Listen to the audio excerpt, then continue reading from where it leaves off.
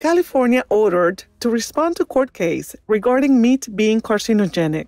The Superior Court of California in the United States has ordered the state to answer a lawsuit calling for processed meat to be added to the official list of the carcinogens based on an already existing safety law. The suit was filed by the U.S.-based Physicians Committee for Responsible Medicine and will cover items such as deli meat, bacon, and hot dogs, all of which are known to increase the risk of several different types of cancer, as well as an overall cancer mortality. California is a recipient of Shining World Leadership Awards for Environmental Protection, Compassion, and Justice, and a laureate of 4 Shining World Leadership Awards for Compassion, and a Shining World Leadership Award for Protection, Shining World Super Loving Care Leadership Award, and 2 Shining World Leadership Awards for Loving Care. Thank you, Physicians Committee for Responsible Medicine and the Superior Court of California,